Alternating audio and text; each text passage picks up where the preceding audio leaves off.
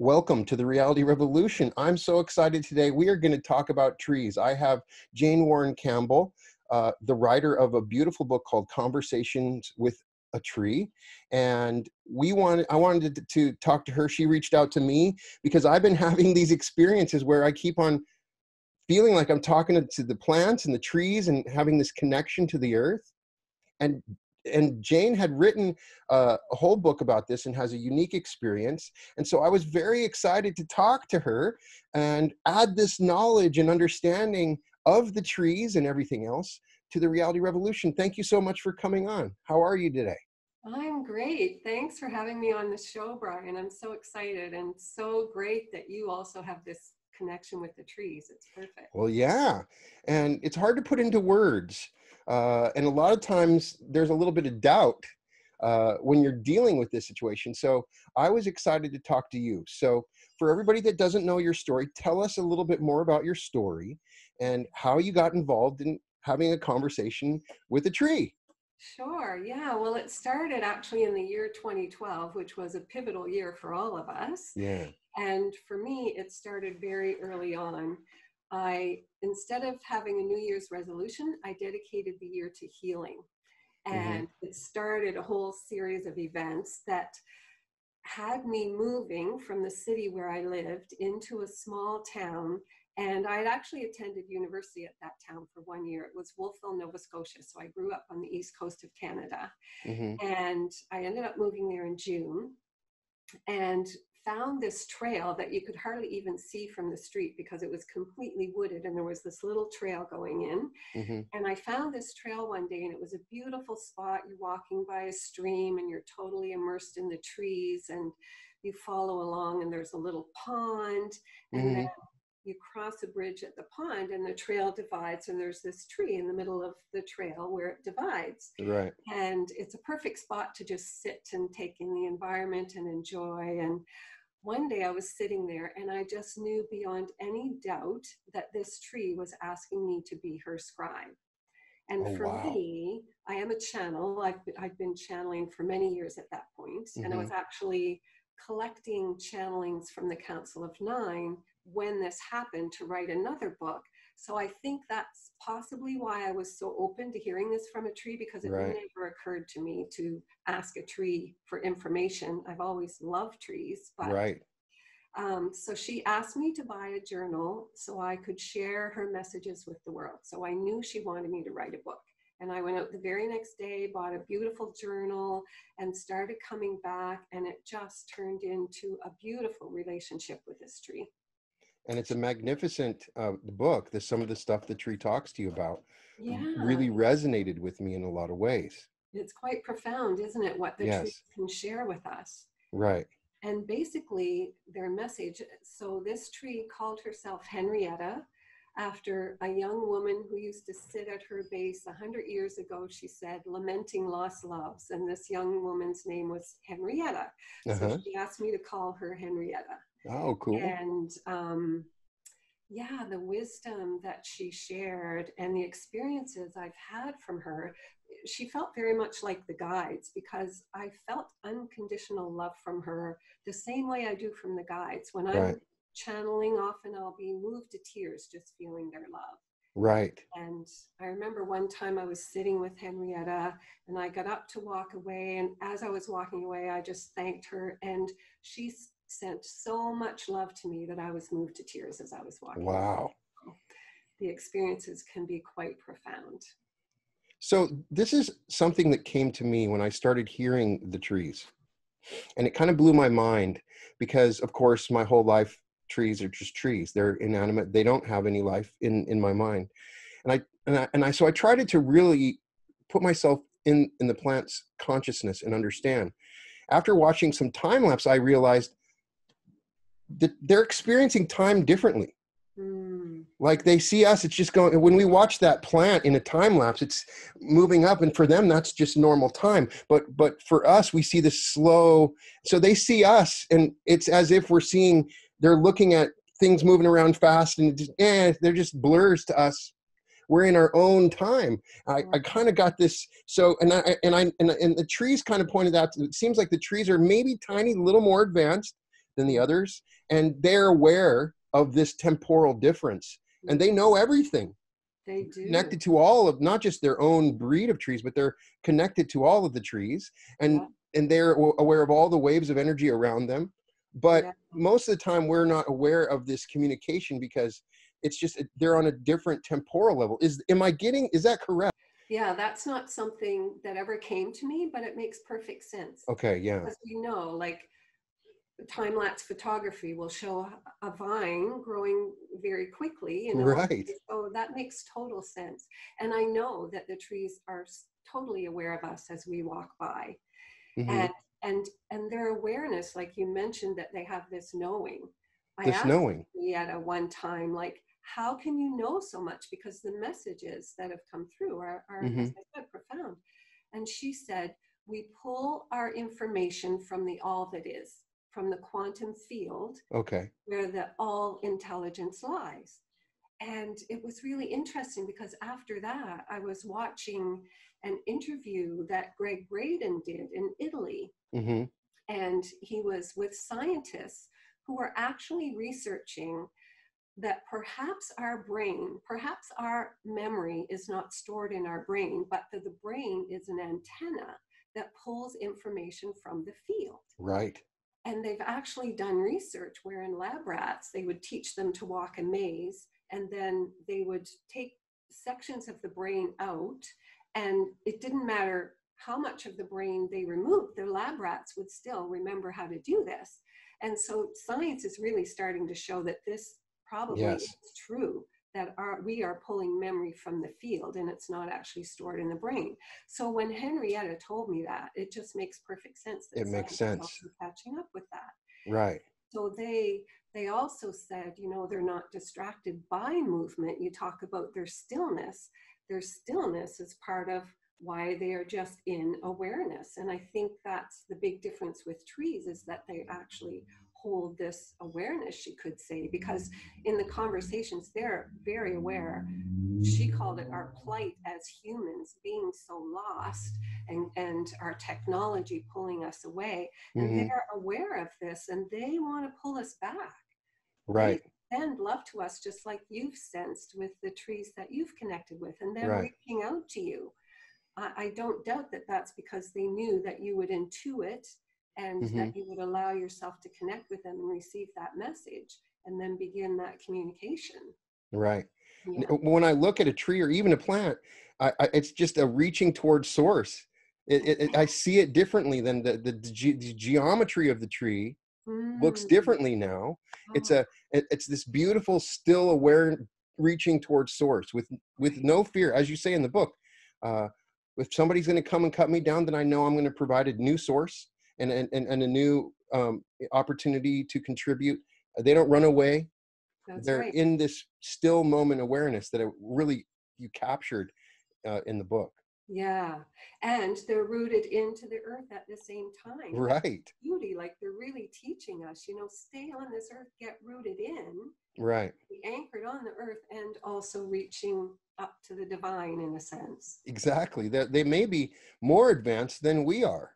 We think that. I believe so. Right. Yeah.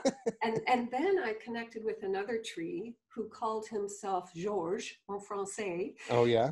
And he was masculine, Henrietta feminine. So right. They do have genders. And they do have genders. More of a personality. But he said something to me once that just blew my mind, because I think few humans even know this. Right. He said, I know I am not tree.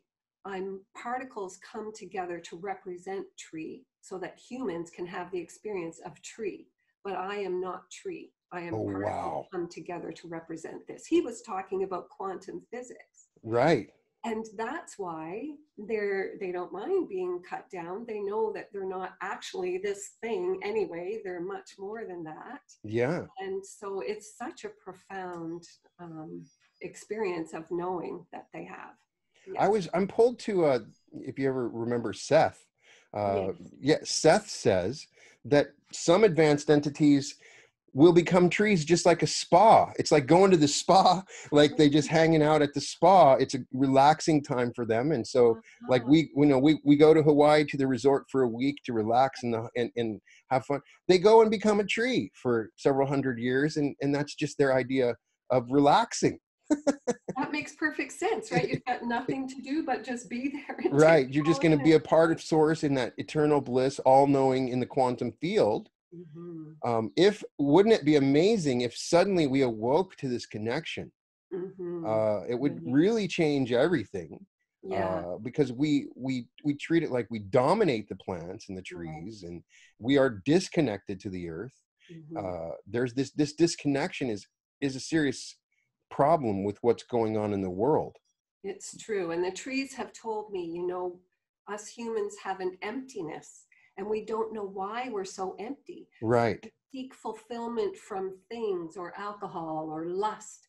And they said, you're empty because you're disconnected from nature. If you bring yourself into nature more often, you are going to feel more fulfilled and your life will be more full. Right. So right about this, you know, us having moved away from nature so much. I really feel this is one thing about what we're going through right now is that people have had time away from the busyness of their lives and the opportunity for nature to come in the foreground again instead of just being lost behind all the busyness of our lives. And people are starting to connect again. It's true. First thing I do, I go and let's get that garden going again, grab some seeds, you know, and then I feel connected to all the plants. I can feel their emotions. Now, have you communicated with anything other than trees? I have actually. Okay. That's why I call myself a nature communicator. And this was so much fun, Brian. I have a friend who's a yoga instructor. And when COVID hit, she started doing her yoga online. Right. And so she set up her space and she has a corn plant, which is one of those plants with the tall stalks and then just leaves at the top. And it was in behind her. And one day she was saying, oh, why don't you just connect with my corn plant? And she had sent me a picture of how it looks when she's doing her online videos. And the corn plant was in the back. I connected with this plant. It was so happy to be on TV, is how the plant described it to me. Like this plant loved being the center of attention when she was doing these classes, to be included in that experience. And it was just overjoyed. And then 2 days later, this plant started to bloom. She'd had this plant for years and it had never bloomed. And the bloom almost looks like a corn stalk. And it grew like in 2 or 3 days, 8 inches long. Oh, wow. And little buds were coming out. Amazing. Yeah.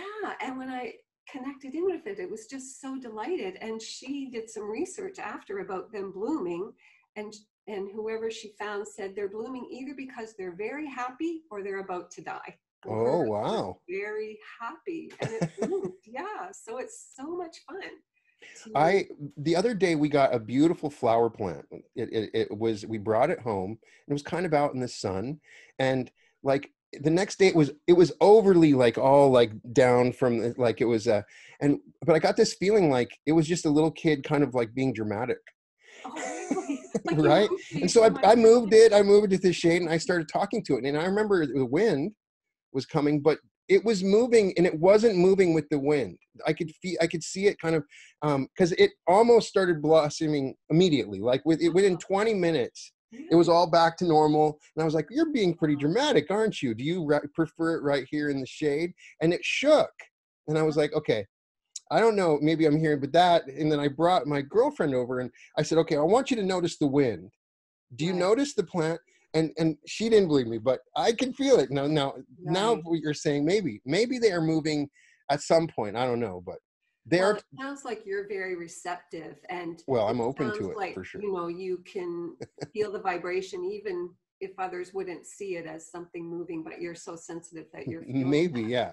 So what is the message that you would say that the tree that you're talking to really wants us to get out there? We can use this podcast to get that message out there. The message is really all about love. It's about us coming home to ourselves and returning to nature to do that. That's the message overall. Almost all the messages, especially from Henrietta, were about love. Okay. And you know, there's scientific research to back up the benefits of being in nature. 30 minutes in nature can reduce your stress levels, reduce your blood pressure, increase the cells that prevent cancer for 3 days.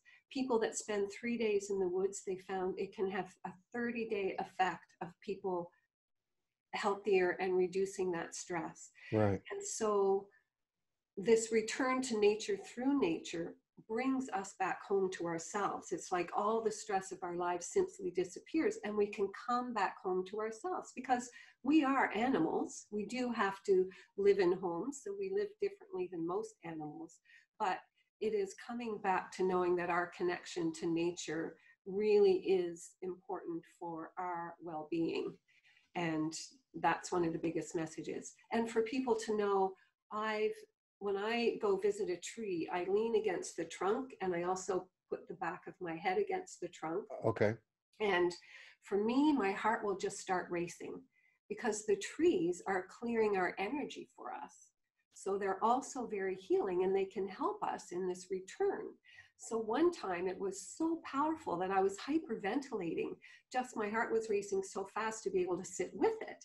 And I said, like, what the heck's going on? And this tree said to me that I was living near a power line at the time, and the tree was clearing that energy for me. Oh, wow. Yeah. I And found then myself going up to and putting my heart on the tree. oh, You're that's saying to lean, beautiful. is that okay too? Yeah, either one. Okay. Yeah. Yeah.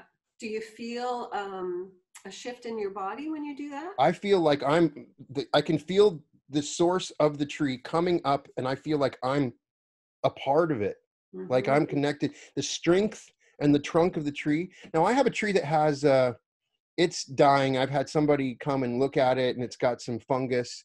But when I talk to it, it's fine. It's you know, Yeah. it's an avocado tree, and it doesn't seem to be stressed out. Right. You know, that like everything's okay, no worries. Yeah. I'm a tree moving on, going to be Yeah. something else pretty soon. Right.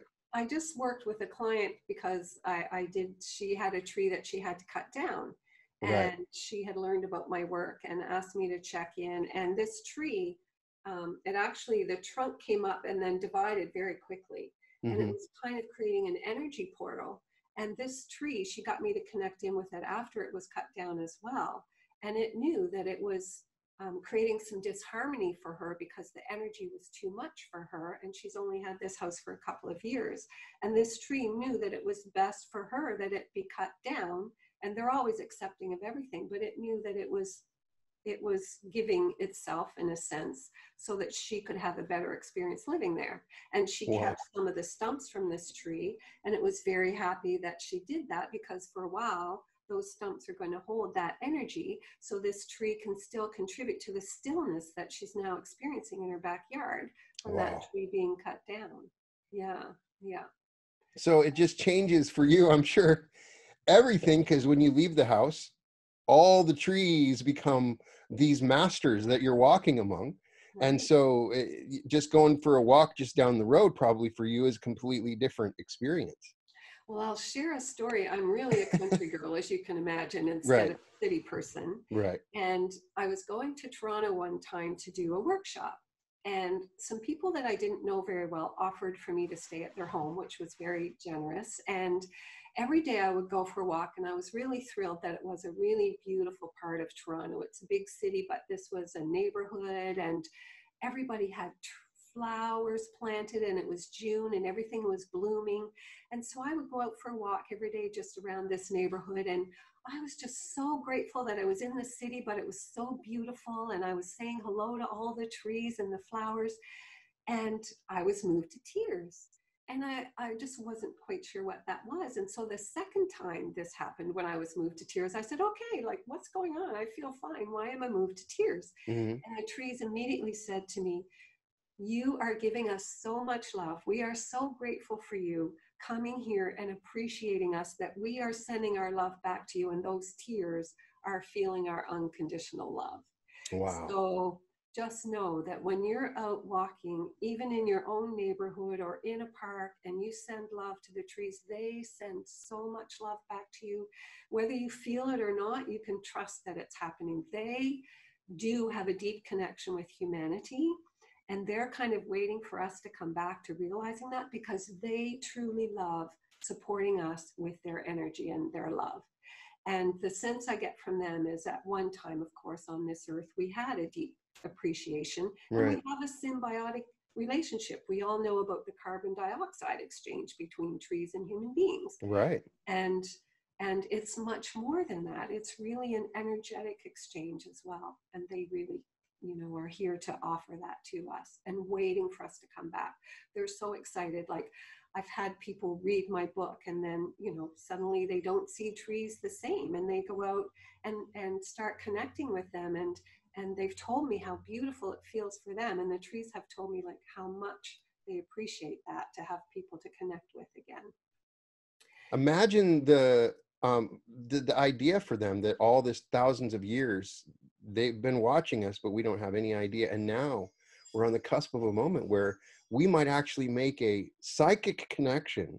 That's right. To these trees. And of course, there's people watching this right now that think that's completely insane. I get that.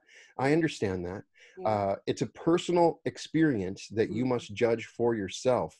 Right. But for me, it's a feeling. When you reached out to me, I was almost immediate, because I've been having this communication and experience with the trees, and trying to put it maybe into a podcast episode without, there's no scientific evidence. It's all just a personal, individual experience of this. But there's definitely this connection that's growing with nature. Are they a single whole, or you're saying they're individualized? The trees are individualized, and individualized personalities, not as one or anything like that, right? Right. They are individual personalities. I also want to touch on a little piece of the science. But Sure. Yes, they are. Like, this book started with Henrietta, and then I was on a trail, and this other tree connected with me. Right. And like I said, Henrietta is so much love, but kind of still, like, not this vivacious personality. And then George was just so alive. And I said, how can a tree have such a personality? And he said to me, particles that come together, so particles, I think is what they're called in the quantum field, remember what they've been before. So when they come together to create something new, there is part of a memory of what it's been before, just like our DNA holds memory of genetics, right? Right. And so this creates personalities in the trees. And so they do seem very individual to me. Now, their species will support each other. Science is showing that, and deliver nutrients to other trees of the same species around them, and that kind of thing. Just like we help our neighbor or help our family. Right. But I do see them as individual. But one thing I wanted to point out about the science, because when I was writing this book, I knew people were going to think she's crazy talking about trees.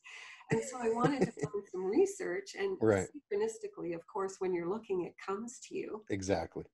And I found this documentary, The Hidden Life of Trees, with Cleve Baxter, who used to work for the CIA, doing lie detector tests. And one day he just had the thought to connect his machine to a plant in his office, and to see if there would be any response in his plant. And he had the thought to go get a match and burn the plant. And the moment he had the thought, the plant went off the charts on the lie detector. I forget the name of that machine. Wow. And so he started doing these experiments because he realized the plant was responding to his thought. Then he set up random experiments. So one time he hooked up this plant, he rigged it up so he had a little bowl of shrimp sitting on top of boiling water, and he rigged it up so that at a random time, the shrimp would be dipped into this water. He left his office so that his thoughts wouldn't be influencing the outcome, went for a walk, came back, and saw that the plants had reacted on his chart at the same moment that the shrimp had been dropped into the water. The plants were responding to the death of the shrimp. Amazing. Other science has shown that plants have memory. I forget the name of the woman who did this experiment. They wouldn't publish, they were going to publish her peer-reviewed article, except that she wouldn't take the word memory out of it. So she had a mimosa plant, and that's the ones where the leaves are all little pieces and they'll close up. Right. And she dropped them, I think 5 feet out a window onto a piece of foam. So the plants weren't harmed in the process. Right. And after 3 or 4 times of dropping them, they stopped responding. They stopped closing up their leaves because they realized they weren't going to be harmed. And then, just to make sure that they weren't fatigued, and that's why they were no longer responding, she tried a different stimulus, and then they closed up again. And so it showed that they remembered. And then I think it was 5 months later, she would drop these plants and they would not respond because they remembered that they were safe. They were going to land on the foam. Oh, wow. So there's a lot of science coming out about plants, and a lot that we've not known. And a lot of it's been taken away from us, I think, from ridicule and science, Right. not being able to find the answers. So should we feel guilty when we eat plants?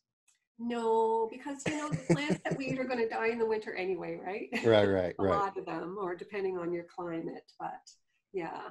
And Okay. as we know from the trees, when you cut a tree down, they say, well, now I'm going to be firewood for someone, Right. They know, like they're just having a different experience now. Right. Well, life feeds on life. It's now an obvious thing, right? So, right. And they can even teach us something about death. We're coming to know that death is just a transition, just like birth is a transition into this world. Death is just another transition into something else. And the trees are really showing us that, that there's nothing to fear. And there's an extraordinary science fiction book, series of books by Kevin Anderson. And he theorizes in the future, super advanced, we can communicate over long distances, light years, with advanced superstellar ships. The people that are able to communicate they have plants. They have plants that are shared from the same planet. And so when they have to send a message, because if they sent one by radio or light, it would take hundreds of years. But when they go to the plant and they communicate with the plant sends the message. And it felt so like, there's something about this that feels like it's real. It's not just somebody fictionalizing in his mind. Like, we could instantaneously, if we get a connection with plants, send messages to each other. I am so feeling that, Brian. Doesn't that sound like you? So we have a development on Mars, and maybe if we send a message, it might take a long time. But maybe if somebody brings a plant, we can connect to the plant, somebody that's intuitive enough. Yes. And trained in it enough. It could be an entire advanced course at NASA on how to use plants. I feel that too. It feels like they're there for a reason beyond it, and it could become something special. That's something I've always thought of. It always comes to me. Oh, intriguing. And yeah, I just got a full body shudder on that one. Yeah. Just affirming that.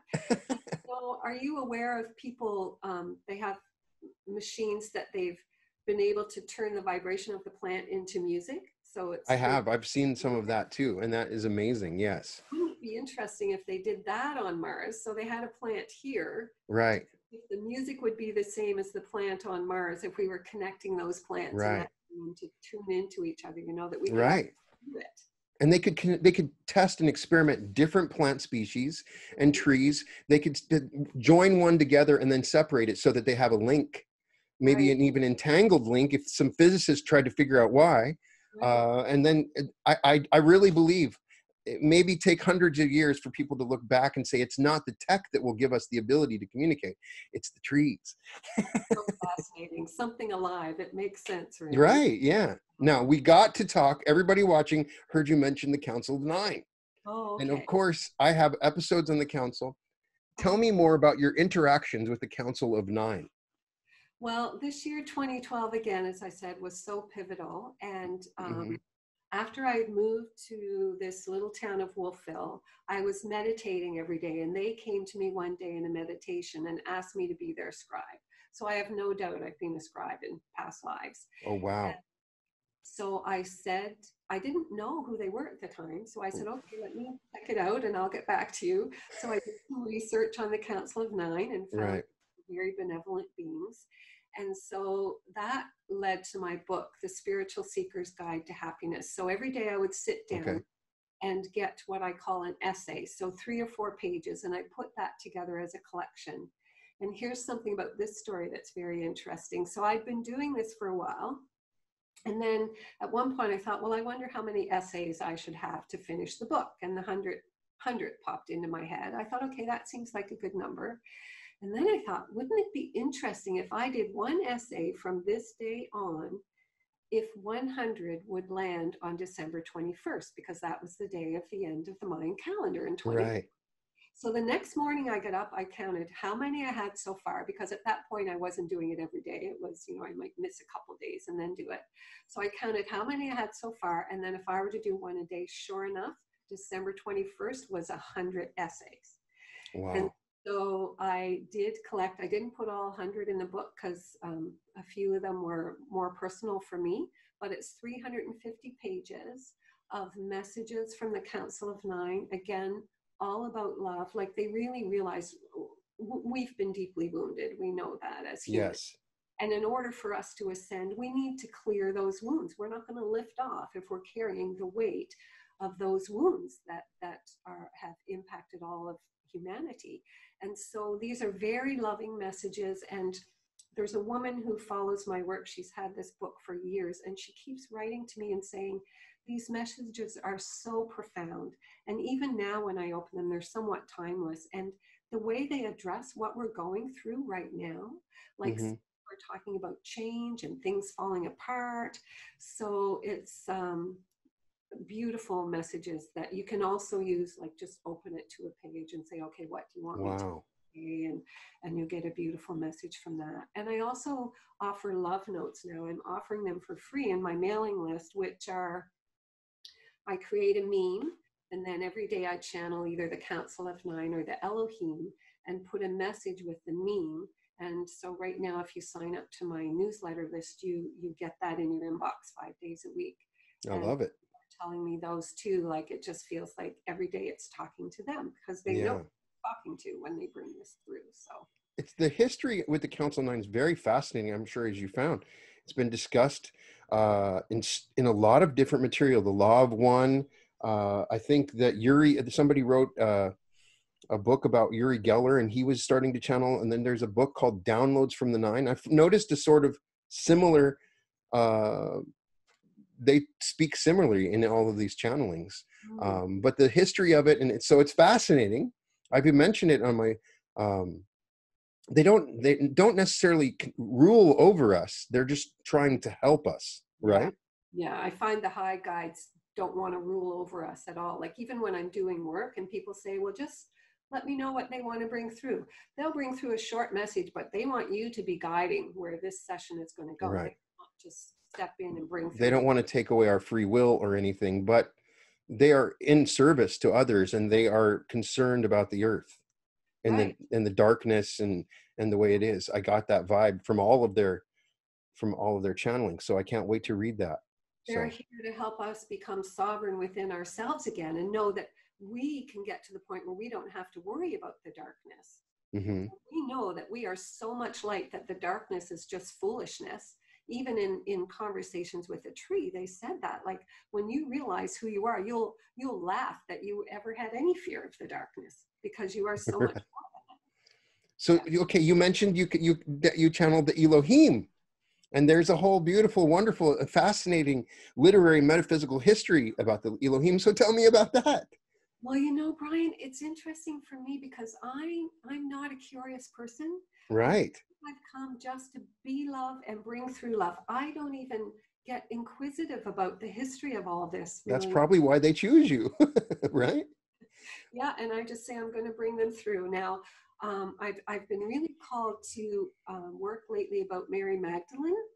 Oh. So I'm actually reading a book by Lars Muehl called The Old Manuscript. It's a trilogy, and the middle one is Mary Magdalene, and Mm-hmm. then the second one is the Grail. And I just learned in the Grail that to call in the Elohim is calling in the vowel sounds that, and I received an Ascended Master's reading in the year 2000 Mm-hmm. that asked me to start toning.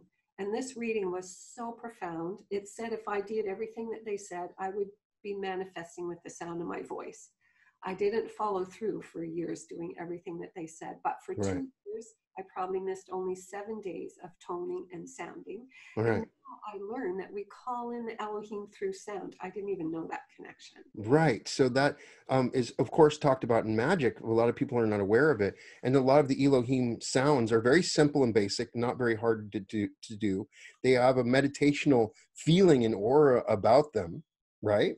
Mm-hmm. Yeah. And They again are here. You know, they were part of creating humanity. mhm, They are here to support us in this ascension, and they've been watching us for a long time get to this point. You know, back to 0 point, and then oops, we didn't quite then come make it. back up again and then Coming back back down. again, and then this time it's victorious. Yay! We're here. Right. So they've been here really supporting us.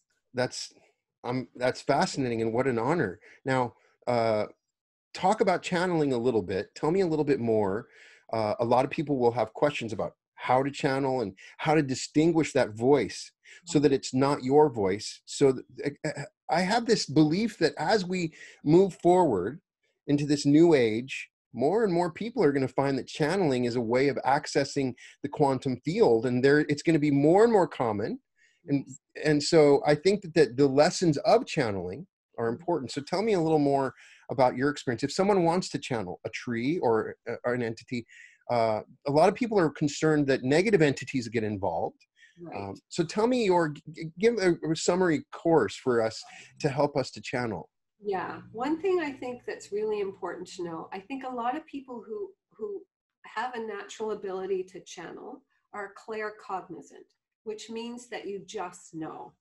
So as Okay. opposed to clairvoyant, where you close your eyes and you see something, or clairaudient, you hear something, claircognizant, it's very hard to discern, is this just me making this up? Or is this a knowing that's coming from another source? And Mm-hmm. what I say to people, it took me years to really trust my channeling was authentic. I didn't ever want to lead Right. on astray. And actually it was in the late 90s when I first started channeling, but it was in 2010 when I decided to write a book. And I asked Right. people to send me questions, and I channeled the answers. And then I sent the questions back and asked if I could put them in my book. And because there were so many people coming back to me and saying, this is amazing, this felt so right on, I felt like you gave me a healing, I can't believe the clarity of your work, I finally started to say, okay, this is real, I'm really doing this. So I often tell people to just play with your friends as well, so that you can get some feedback, because then that helps you realize, okay, you know, I am really doing this. And Right. about the fear of connecting with the darker side, or I always say, I'm calling upon highly evolved beings of the light who serve the highest and best of all humanity, and who serve the creator of all that is. Because you Perfect. want to make sure you're not getting beings that are just hanging out and forth. And, you know, you want to make sure you're connecting with highly evolved beings.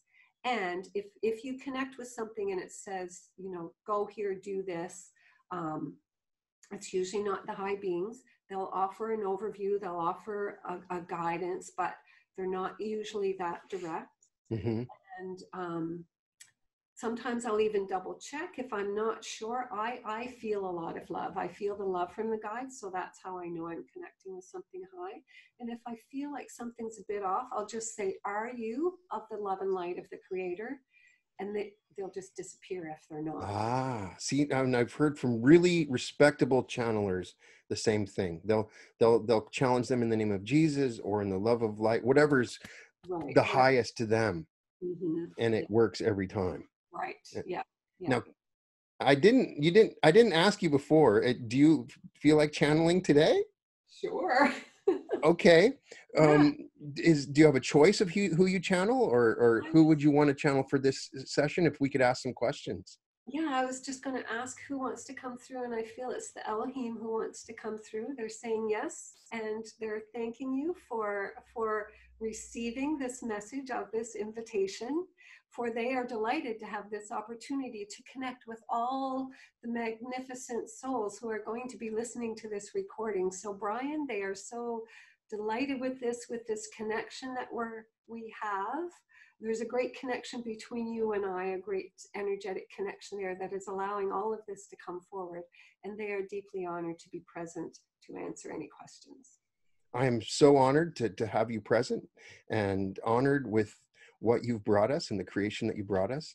Can you give us any guidance in this time right now for us to move and ascend spiritually and to help the earth? Beloveds, we would like you to know that the first piece about coming home, and indeed ascension is coming home, but first you must come home to yourselves.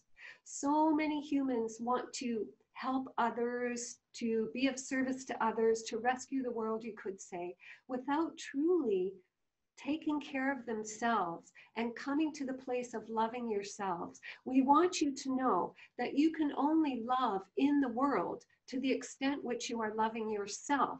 So if you are not healed enough to be in a place of complete acceptance of the self and complete love of the self, then what you're going to create in your world is going to reflect that lack of love.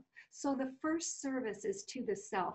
This one is heard many times, that the word selfish, except for those who are particularly narcissistic or imbalanced, but for those who are of balance, the word selfish could be taken out of your language, because you must be self-full before you are fully contributing to the world and bringing yourself into that place of ascension and that place of love. So the very first act of service is to be of service to the self, really becoming full within the self, coming to love and know who you are. And when more and more people are walking the earth from that place of inner grace, inner knowing, inner stillness, you do not project harm into the world. You do not project judgment into the world. You accept everything that is. And this level of acceptance is also key. We just love that you were talking about the trees, because the trees accept, as you said, they accept whatever the outcome is. We will share with you this one time the trees asked her, "What do you think love is?" And this one responded, "The acceptance of all that is." And they were surprised, because accepting what is in your life experience is mastery. Once you get to that state where you are accepting, this one has gone through many trials and tribulations, even in the last 2 years. And she just accepted it. She knew that it was somehow serving her highest good. She got to see that indeed that was the truth. And when she was empowered enough to make change, she did. And so this level of acceptance is also very important for you now. Anything that you don't accept, ask yourself, what is it within me that has trouble accepting this? Where is an underlying fear? Where is an underlying belief that doesn't allow me to accept this? Life is always showing you who you are. Your external world, life on the outside, is always showing you who you are on the inside. So come to know this, come to see this. This channel loves to use nature as her guide. So for example, if she's driving and she sees an eagle in a place where she would not typically see an eagle, she will instantly ask herself, what was I thinking in this moment? And because she is very self-aware, she will know what she was thinking in that moment. And she knows that this eagle is validating that as truth. Or there might be a butterfly come and land on a shrub beside you. Know that nature is speaking to you all the time, and allow yourself to use this and integrate it. That is beautiful. Mm-hmm. I keep on, the thought of unconditional love kept coming to me while you were speaking. Mm-hmm. And so I want to make that the next question. A lot of people watching and listening to this episode may have somebody that they get angry with, or that they hate or despise. Maybe it's someone on TV or in their family or around them. How do we find love for those people? We would say to you, dear ones, it is as we have spoken. you must find the love within the self. The hatred is not for the other. The other is just a mirror for you to see the hatred within yourself. And many would say, I don't hate myself. But there is a piece in there somewhere where there's some kind of program, some wounding that has come to you. Perhaps someone who was parenting you, or somewhere in your life experience, you were judged, you were put down, you weren't loved, and the only way for you to feel that you can rise above that is to judge others as being less than you, because you weren't raised to feel that you were full and complete within yourself. And so whatever you are feeling and judging on the outside, this is a big piece about the mirror effect. This one has done a YouTube video about the mirror effect. It can be a hard concept to grasp, but once you get it, and once you are willing to really see that it always comes back to the self, it's all about the wounding within the self, then you can use this to help you move through your life. And we want you to know this channel had a traumatic childhood. And her way was to rise above everything. She would disassociate. She would say, oh, that's okay. I'm just going to be the good person and do this. You can treat me like crap, but I'm going to be the good person and still be kind to you. She was stepping over all the pain, all the wounding, all the feelings that she was terrified to look at. And finally, she met a friend who really brought this to her attention. And her guides would connect with this friend and say, you need to tell Jane that she's avoiding again. And so this channel finally had the courage to really look in and be with her emotions. And we want you to know this, because this will help. The first time she really did this, she felt literally like she was going to vomit, like she was ready to get the bucket, because she really felt like she was going to be sick. It was so terrifying for her, after all these years of avoiding, to really go in and look. And what she discovered was the hardest part was having the courage to say, okay, bring it on, I'm ready to see it. Many things flashed before her. It was horrific. On the other side of it, she was a new person. And on the other side of the next one, she became lighter and lighter and lighter. And now she is who she is in this moment, where she lives almost in complete peace and acceptance. So know, beloveds, that it's not necessarily easy to look in and see your own wounding, see your shadows. We have been afraid of the dark. You humans have been afraid of the dark. But it is only by walking into the darkness of your own shadows that you are going to move beyond that judgment, that hatred, and come to learn what unconditional love truly is. It is full acceptance of yourself, and therefore you have full acceptance of everyone in your external experience. Know thyself is knowing everything that you are creating in your world. A lot of us watching this are fearful of the world. They see the news, they worry about the environment, which they love, they worry about poverty and hunger, and all these things come to their heart. Is there some way that I personally, or anybody that's watching this, can create a catalyst to allow all of us to go through that darkness, to let go of the darkness within us on a larger scale than individually? Or is it only going to happen individually? Do you understand my question? In the beginning, it happens individually. And then you have this theory that you call the 100th monkey theory, where in time, enough of these individuals are coming together that builds a momentum that is strong enough that suddenly something just flips, and that energy is there in the mass consciousness, and everyone picks up on it. It becomes now your new reality in the mass consciousness. So the more individuals who do this work of doing the internal healing, then the sooner you are going to make this flip. We would invite you to, part of it is disconnecting yourself from anything that generates fear for you. It can seem, uncaring, unkind to turn your back on what you see as all the trauma in the world. But we say to you, beloveds, you are not serving the world by diving into that trauma and contributing to it. You are serving the world. If you have to turn your back to see only light, to live in your own little bubble, and to notice the beautiful flowers and just let yourself be in appreciation, live in your own small world for a while where everything is okay, that actually contributes more to serving those who are suffering in the trauma than to allow yourselves to get pulled into that when it's not your reality. So you're contributing to something that is not even yours, that is pulling everyone down. Does that make sense? Yes, thank you. Mm-hmm. So I have the fortunate, and I'm honored to have the opportunity to sometimes offer group meditations where I can meditate with others. And oftentimes I don't know what the best way to do it. Do you have any advice as to facilitate the best group meditation for the best effect in helping the earth and humanity?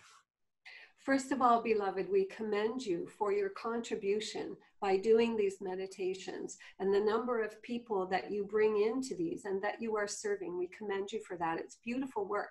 And we would like you to know that you can think about it less and just be in it more, because you are everything that you've come to be already. You are fully stepping into this higher frequency. You are in the fifth dimension. So you are living in this vibration and bringing this vibration into the world.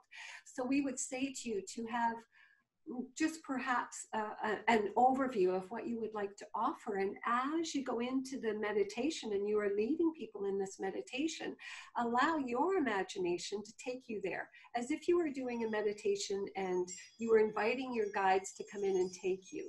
Allow yourself to just be pulled into that and let the guides move through you and your own higher wisdom and the grace that you are move through you as you lead these meditations. It will all flow out of you intuitively, beloved.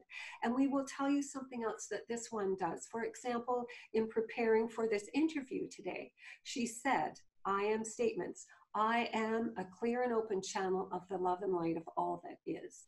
When you use these words, then you are giving the invitation for that energy to flow through you. And this one hears an echo in her ears when she knows she is connected in that way. And so you may do this as well.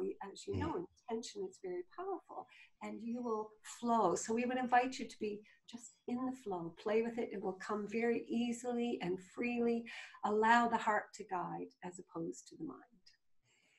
Thank you. And I definitely will be using that in all my future meditations. I'm very grateful for your advice. I can feel it, I can feel the importance of it. So I'm a little bit starstruck talking to the Elohim. So I don't, oftentimes I'll probably have some really good questions later on. Are there Elohim? Well, let me first ask, a lot of people are concerned or want to talk about past lives and times beyond their current incarnation. Is this important? Are these excursions important, or should we release these memories and let them go? We would say the only time it serves you to be aware of your past lives is if it is impacting this current incarnation. This one likes to say, as the veil is thinning as it is with you moving into higher frequency, then the lineality of time is shifting. This one describes it now more as a circle, and you can look across the circle and see a past life. It has more influence. So when she's doing her work, often people are influenced by a past life, not knowing that it's creating challenges for them in this lifetime. So in that instance, it's good to be aware of the past life, to see what that was, and to just clear it and release it, because it then clears this now moment, this experience in the now. As far as projecting into the future, it is worthy of you to do that if you are projecting a new earth that you would be like to be living on that's full of grace. However, we would like to say, again, it's coming to know who you are. And there is this opportunity now to expand into a knowing that not to be pulled from the past. You have many experiences from the past, many highly evolved lifetimes. That's why the people who are on the earth at this time are here, because you've had many lifetimes going through experiences like this and being highly evolved. And Okay. all of that is serving you, but don't let that limit you. Don't think you need to remember your lifetime in Lemuria so you know what to do now. Right. You have come to be who you've never been before. And humanity has not been at this frequency before that you are now in, that you are evolving into. So allow yourself to simply expand and say, what is the great potential of who I am in this now moment? And then tomorrow, ask that same question again, because you are changing every day. And the more you let go of who you were even 2 days ago, the more you allow yourself to be the expansiveness of who you are in this now moment. That is wonderful. And thank you. So there's a lot of discussion from different, and as you mentioned, this new earth from multiple different channels about a new earth happening right now. And so a lot of people want to know, are we on the new earth now? Did we miss it in 2012? Is there something we can do to bring about the new earth in our own lives? Beloveds, we would say the new earth comes not as pop, there's one, there's two, but individually and slowly in the beginning. Again, it's like you build the momentum. So we could say many of you are living in the new earth right now. Many of you are living in a state of peace and calm. When you look back 30 years ago, when this channel looks back on who she was and how frantic and emotional she was, she knows she's living a completely different experience. So many of you are living, and we want you to know this, in the new earth. So know this, as you rise in frequency, someone in 3D, for example, when you all lived in 3D, you could not see energy in the 5th dimension because you hadn't reached that yet. But when you're in the 5th dimension, you can still look down to where you were and see the energy of the 3D world. So you might think you're still in that world because you can look and see what's happening there. But many of you are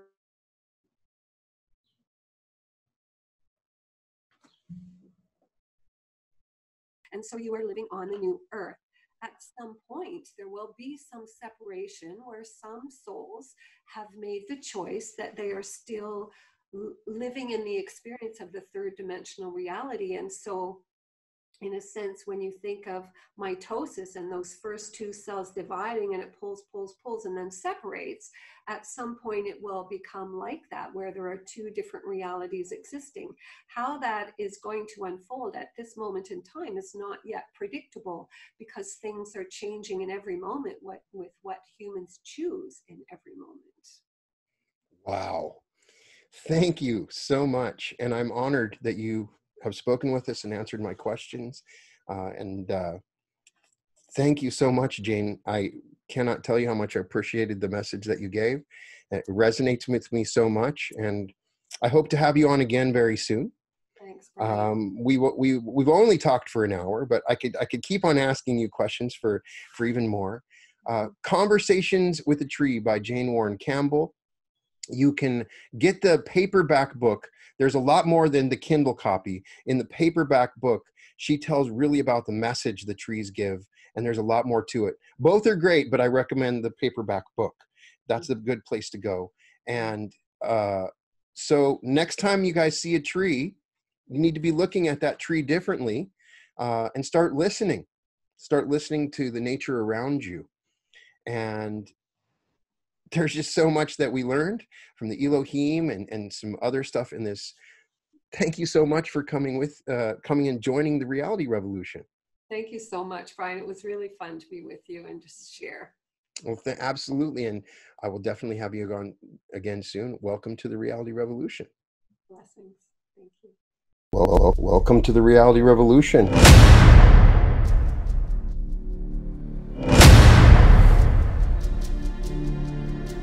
I'm just really excited today because this is the first day that my book is released. This is it, the Reality Revolution. Worked on this for a very long time.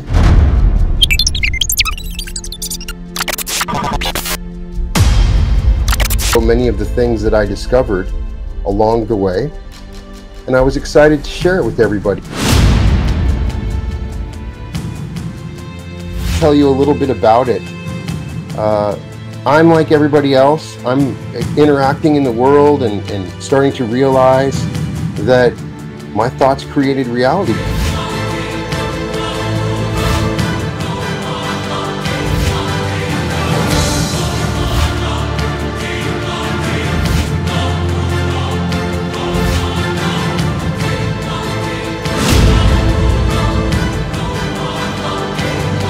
As I did this, I started to see some major shifts in my reality. I started to explore the idea of maneuvering through parallel realities. I'm your host, Brian Scott.